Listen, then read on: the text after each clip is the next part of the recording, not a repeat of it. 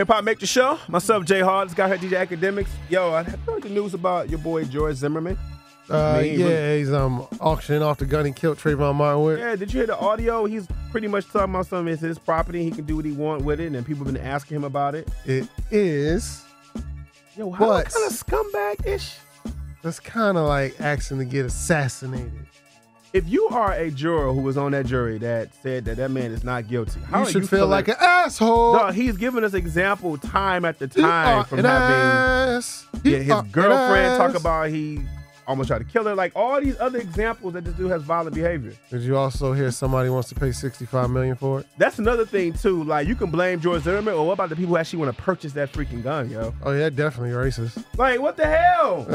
Probably down Trump. Yeah, on the low. He probably got like one of his like nephews to do it or something like that. Yeah. I can't, dog. This country sometimes, boy, it really take you for a spin for what we're capable of. You think you know?